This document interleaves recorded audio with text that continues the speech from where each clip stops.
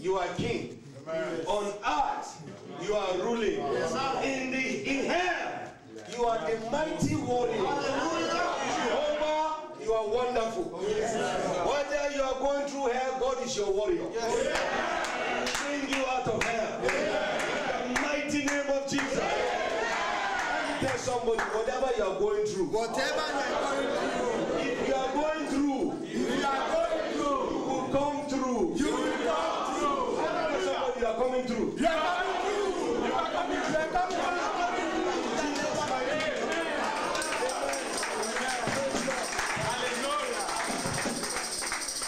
Kenoni said something. He said, if you are going through hell, don't stop. If you catch hell, don't hold it. This one is not my own. If you catch hell, don't do what? Don't hold it. And if you are going through hell, what should you do? Don't stop. Don't stop. Whatever you are going through it, God will bring you through it. I know many of you have been waiting on God. Yes. Many of you have been crying. And I've listened to the song as you were singing. I said, these people, if really they believe what they are singing, then they should be prepared and they should have a sense of expectation that God will show up. Amen. The Bible says those who seek Him will find Him. But if they seek Him with all their heart, often the problem is whether what you are seeking, whether you mean it. You know, sometimes you can be saying something that you don't mean, and you can mean what you don't say. Am I speaking to somebody? Yes. You look at a woman, you say, I love you, but what you are saying is, I want to sleep with you. But you don't mean that love. What you mean is that I want to sleep with you. But if you say, I want to sleep with you, she will not sleep with you. So you say, I love you, because what you want is just, I want to sleep with you. But when you say what you mean, and you mean what you say, then what you say will come forth. And what you mean will come to pass. I had so much faith in the songs you were singing. I heard you talking about God. There's no way a man who comes before God, his heart is right with God. He's singing and praising God. That God will not rise up on his behalf. That God will not move on his behalf. Let me tell you, the Bible says, let God be true and every man a liar. Luke chapter 1 verse 37 says, with God nothing shall be impossible. He says, with God nothing shall be impossible. Luke chapter 1 says, with God nothing shall be impossible. Look at somebody and tell somebody, nothing. Nothing with God will be impossible. I say nothing. Nothing. God with God shall be impossible. In the vocabulary of God, in the dictionary of God, the word impossible does not exist. Are you with me? Yes. Are you with me? This morning, this evening, I come to bring you hope. Hallelujah. Hope for a better tomorrow. Hope for a better tomorrow. Somebody will say, man of God, please don't come and raise my hope high again. Too many people have done this in the past. And then we feel good and then we feel bad. It's not about how you feel. Let me tell you what the Bible says. The Bible says, you know, for the just shall live by their faith. The just shall live by what? By faith. Like you guys, you are Bible people. You know, you are even quoting it. Amen. Europe will not dent your faith.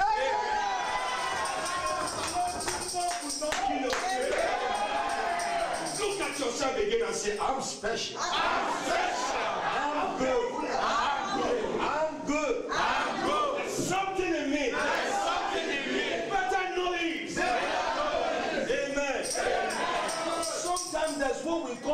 mistaken identity. Yes. People don't know who you are, so they don't treat you as you ought to be treated. Yes. In fact, the worst one is when you don't know who you are. Because of situations and circumstances, some people forget themselves. They don't know who they are again. Sorry, I didn't tell you to sit down, but I just feel like preaching. Can I go on?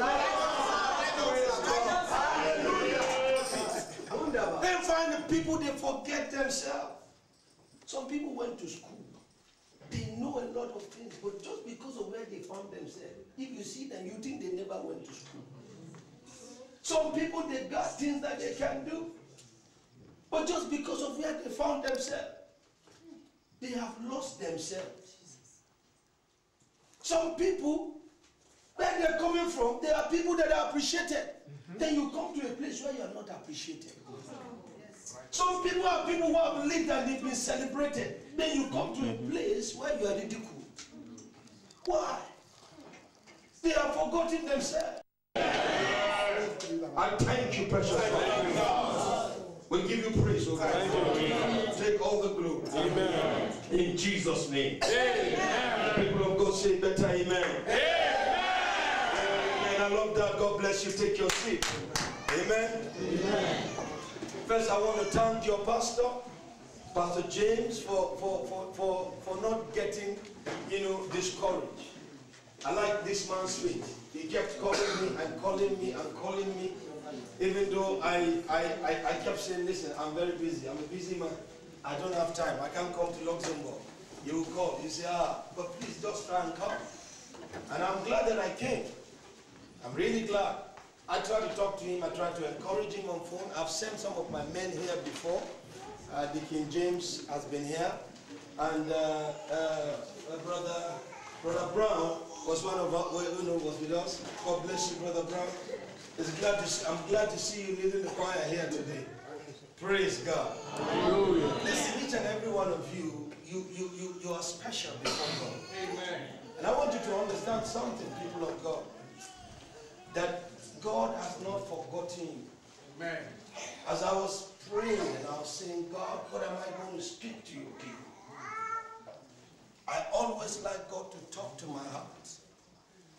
I always want God to give me a specific word for the moment. Amen. And I was just saying, what do I tell these people? I'm sure you've had many wonderful sermons. And I'm not here to impress you with a nice sermon. I'm here to try to speak God's heart to you this evening. And God said, tell them, I have not forgotten them. Amen. And that I will remember them. Amen. And as I was, and you know what God says He's remembering you, that means that your day of visitation is coming. Amen. But I pray you will not miss out on your day of visitation. Amen. Because it is one thing for God to visit, it's another thing for you to be present. Are you with me? Yes. Every man in his life, there is a day of visitation of God. Amen. God may not visit us all on the same day. That's why all of us, our blessings and our things don't all come on the same time. Are you with me? Yes. The Bible says time and chance happens to all. The battle is not to the strong. The race is not to the swift. He said bread is not to the wise, nor riches to men of understanding. But time and chance happens to all. Recognizing the timings of God and recognizing, the opportunities that God creates is another thing for man. And when your day comes, even against you, your own doubt, God will prove himself. Amen. Amen. Am I speaking to someone? Yes. And so God says, I will remember you. Yes. This was a word God kept speaking even to, to the prophets, the children of Israel. They had been carried away from Israel.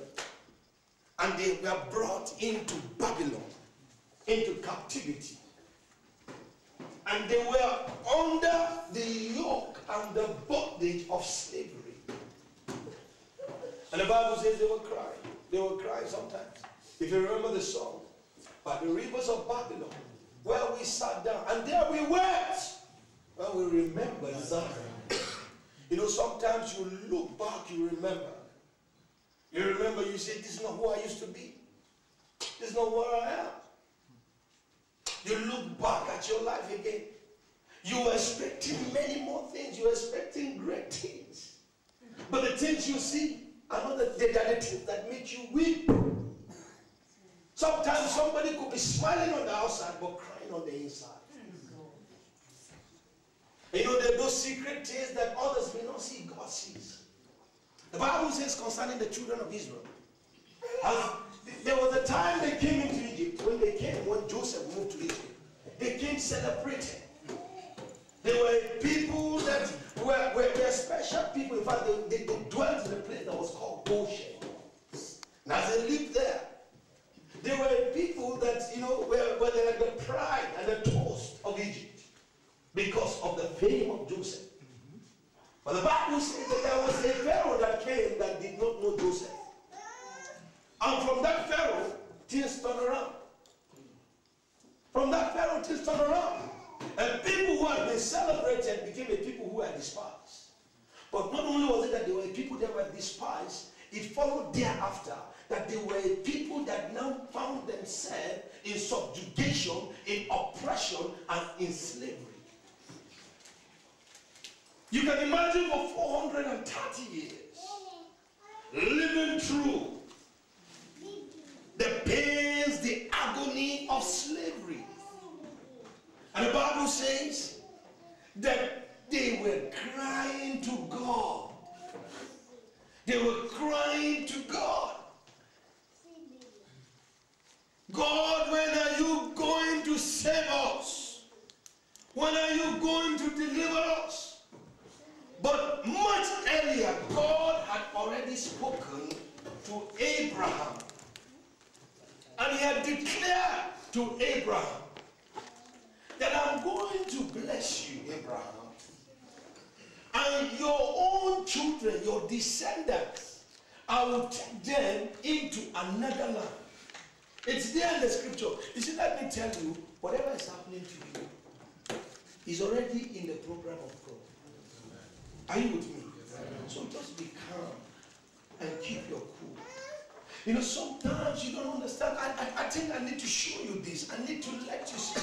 So you can know the truth. That these were things that even though these people are living through it, God had already seen it. God had already known it. God had already programmed it. And God already had a plan. Tell someone, God has a plan for your life. Amen. Amen. God has a plan for your life. Amen. Even the things that you consider accident, God has a way of making those things fall in line with his plans for your life. The Bible says when God called Abraham, praise God. Hallelujah. I want you to begin to see this word. I want you to come with me. Where is this place? Oh, thank you, Jesus.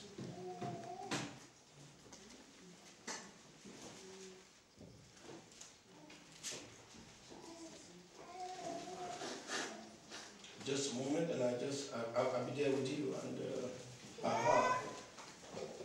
good. Come with me to Genesis, chapter 15.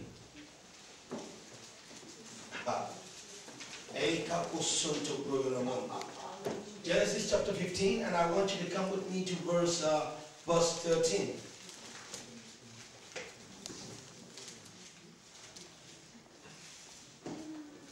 And as the sun was setting, Abraham fell into a deep sleep, and a thick and dreadful darkness came over him. Then the Lord said to him, know for certain that your descendants will be strangers in a country not their own. Know for certain, Abraham, that your descendants will be strangers in a country not their own, and they will be enslaved and mistreated 400 years. But I will punish the nation they serve as slaves, and afterward they will come out with great possessions. You, however, will go to your fathers in peace and be buried at a good old age in the fourth generation.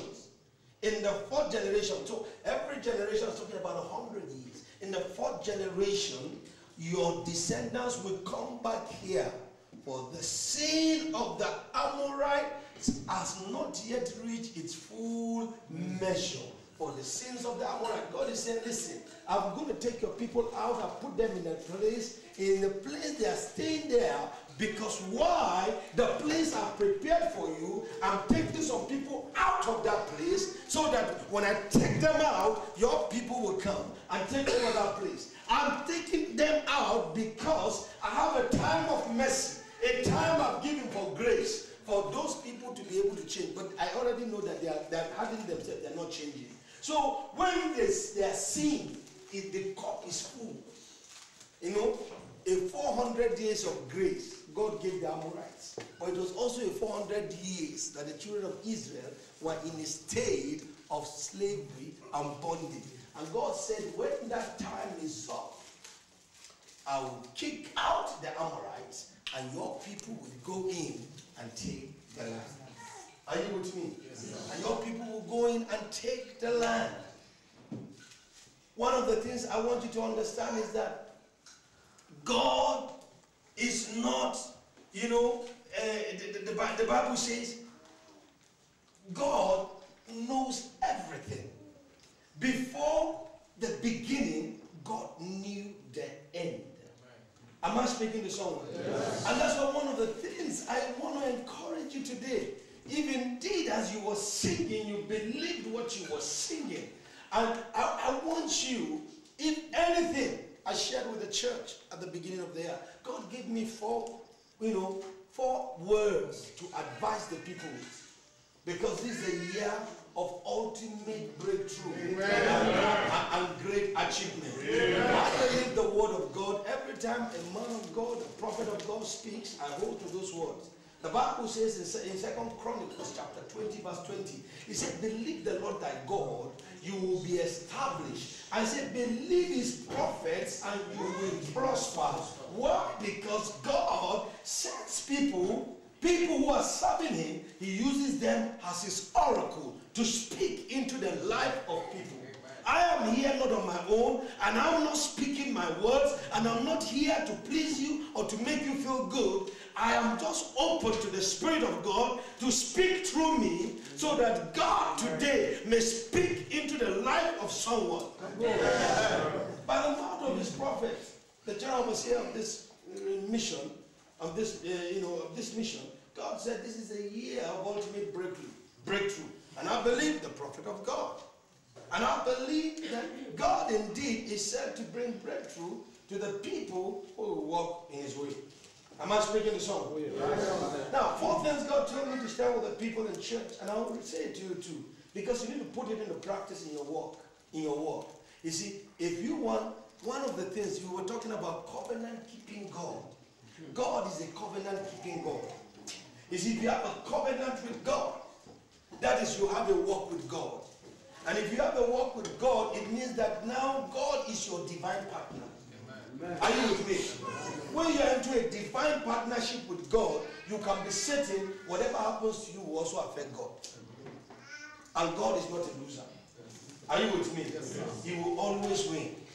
Praise God. Hallelujah. So if you are into a covenant, these lessons, these four things I want to give you, I want you to pay attention to me. Number one says put God first in whatever you're doing. Some of us came here, we're here to pursue our own survival. All we think about is about us. And if all that you're going to do is just only about yourself, then you'll find out that you'll be on your own. Are you with me? If everything is just about me, then you can be sitting, you're on your own. Put God first. Put God first. Put God first. When you put God first, it means you have faith in God. We live in a time where people's faith, day by day, seems to be evaporating. People have more faith in themselves than they have faith in God. People have more faith, in man than they have faith in God. People have more faith, in things than they have faith in God. In fact, people have more faith in situations and circumstances than they have faith in God. When you put God faith and you put God first, regardless of whatever happens, you will say, whatever happens, I will continually believe God, look up to God, and trust in God. You see, number one, it says, when you put God first, you have faith in God. When you have faith in God, then you also, it will go beyond just only, and just say, I have faith. Because the Bible says, how does faith come? Faith cometh by hearing, hearing by the word of God. Your faith level is determined by your word level. How much of God you know will determine, your faith in God. Put God first. You see, when you put God first, you have faith in God. As you know God, you will fear God. Are you with me? One of the many reasons why things don't work out well for many of us is because we are neither here nor there. With our mouth, we praise God, but our heart is full of evil and wicked schemes that cannot reconcile themselves together. The Bible says, with their lips they praise me, but their heart is far away from me. Are you with me?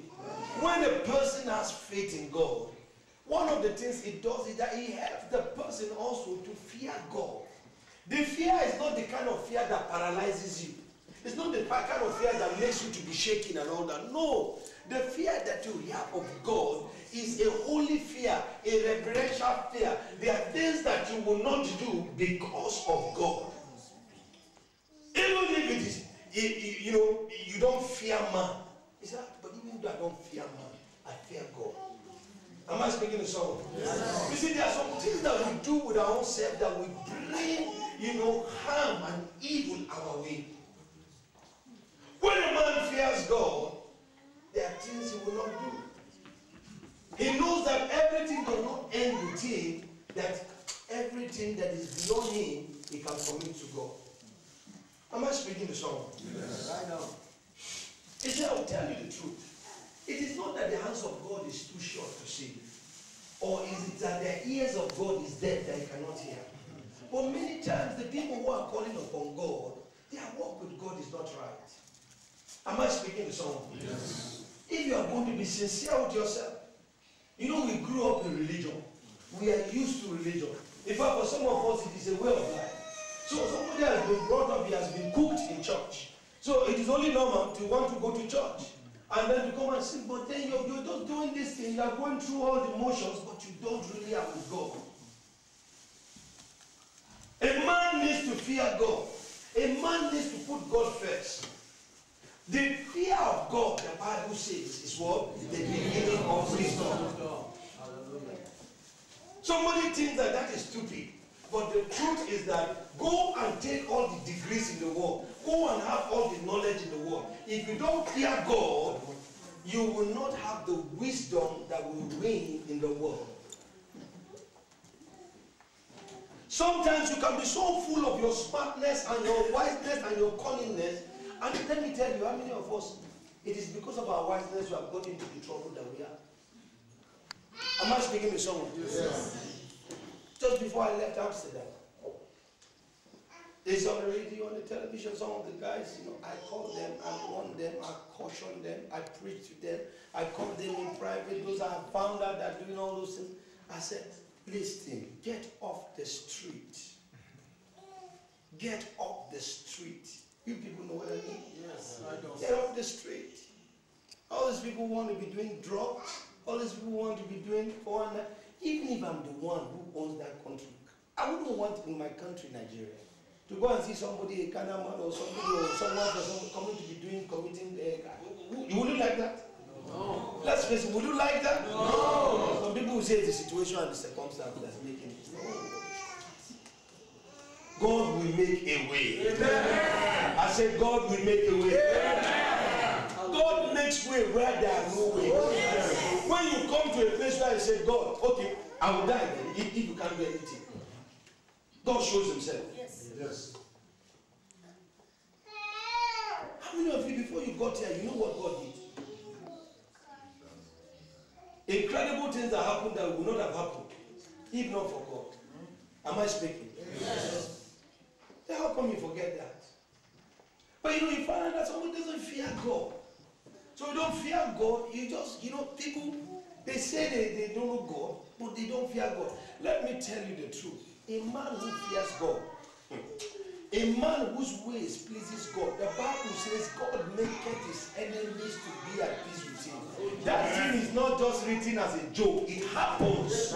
It happens. Because you see why? When God takes an interest in you, when God is delighted in you, if any man curses you, you will be cursed. Yes. If any man blesses you, you will be blessed. Yes. Why? Because God is interested in you. Yes. When you have a fight, that person is fighting God. When you are being supported, God is being supported.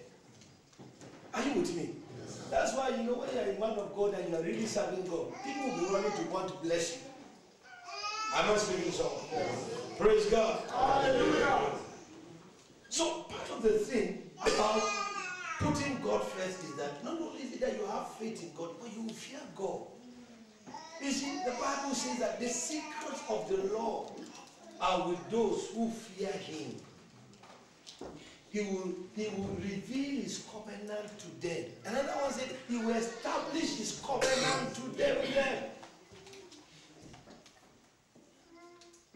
Honestly, I am telling you, this is not a joke. This is true. This is true. You may look like a fool, but you will end up becoming the wise one. Amen. And the Bible says, that it is the foolish things of the earth that God even takes delight in. And that's why when you begin to see who God will use, is not the wisest, is not the smartest, or the most able. You will look at yourself in the circumstances that you are. If you really know who you are in God, this nation will celebrate you as a deliverer. Amen.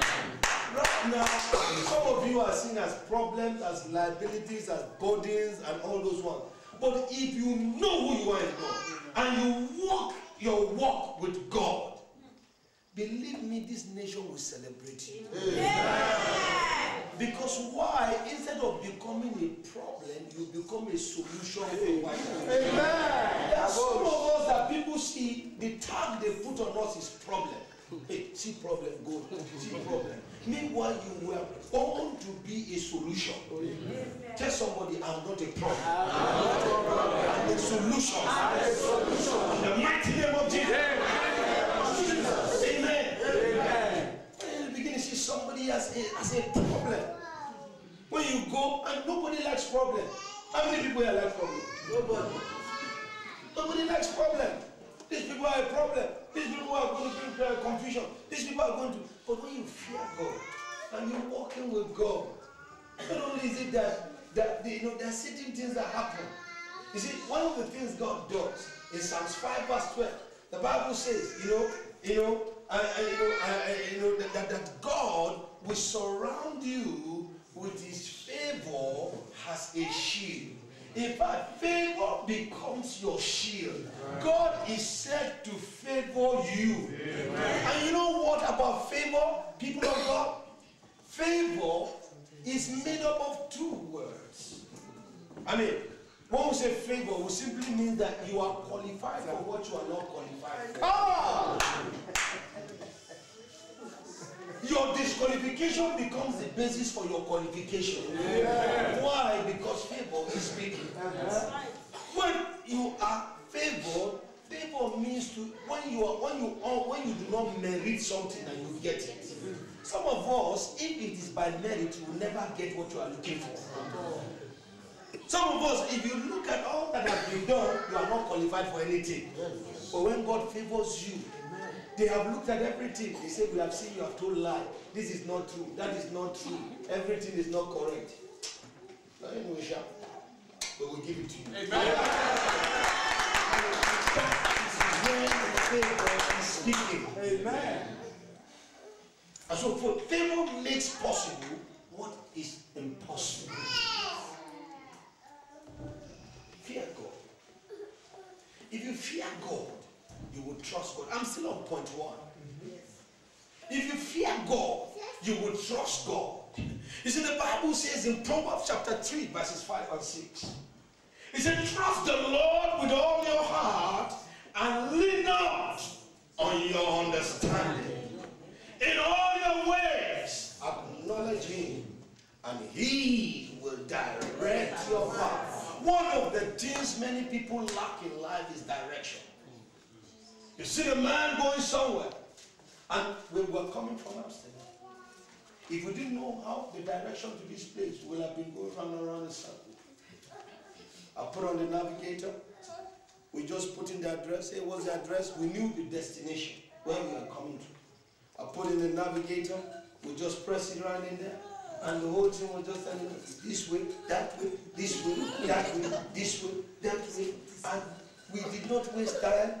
In fact, we programmed fastest route. It took us through, it cut all the shortcut. We don't go through any town right out the go slow. We don't go through any traffic. He just took us there, and we came. He was at the station waiting. I said, where are you? I'm on the street. We're right there.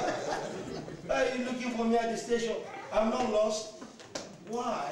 Because there was direction.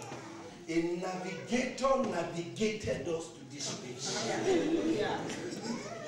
And the one who created you will know how to navigate you.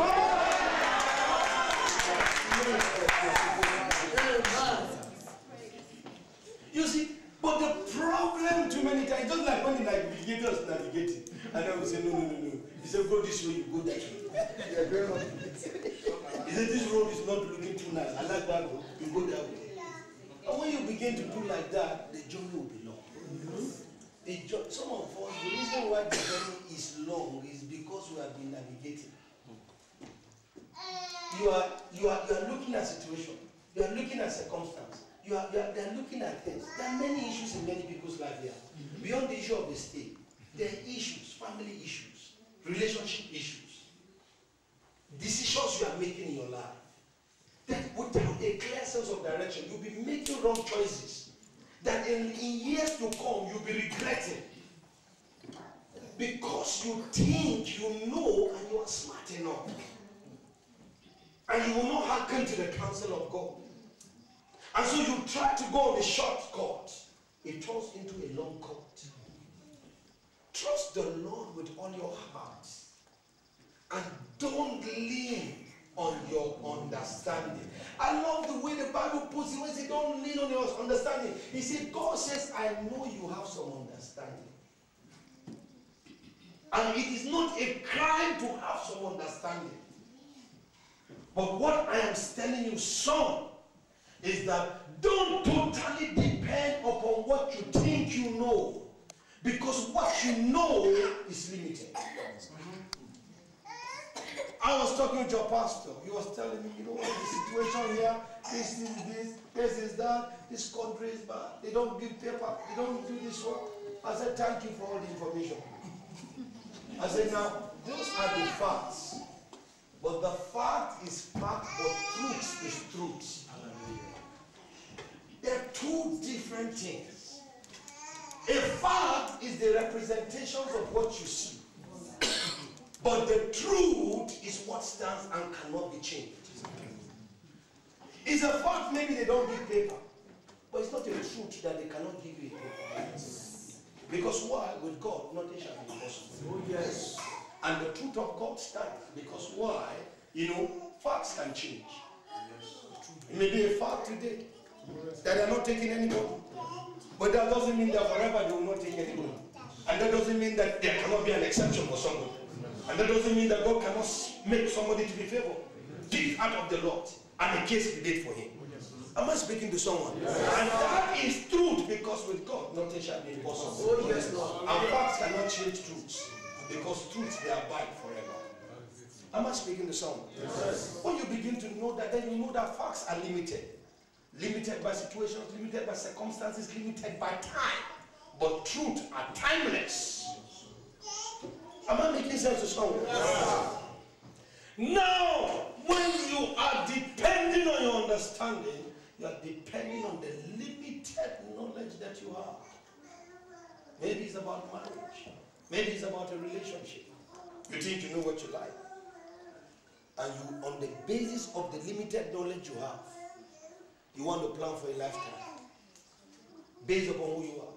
You know, some of you, maybe because you don't see where God is taking you to. All you see is only now. You base your life decision on the circumstances of now. And it can prove to be dangerous in years to come. Some look back again with regret and say, oh, if I knew, I would not have taken that decision. Am I speaking to someone? Yes. And that's why, even for things you need to do, steps that you are taking, you need the direction of God. You need to be able to go before God. You need to be able to come into God and say, what does your word say? What are you speaking by your prophets? What are the counsel that I need to get? And then you plan your part. You plan your step in a way that God will bring you to your destination.